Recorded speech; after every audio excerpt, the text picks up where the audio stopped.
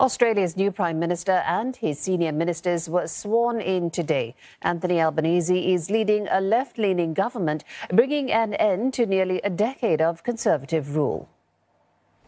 I, Anthony Norman Albanese, do solemnly and sincerely affirm and declare that I will well and truly... Mr Albanese and his team took the oath of office at a ceremony in Canberra. Votes from Saturday's election are still being counted, though, and the makeup of the government has yet to be finalised. The new Premier is hitting the ground running, though headed to Tokyo for talks with the Quad. The relationship with the United States is our most important, along with our relationships in the region and our multilateral commitments as well.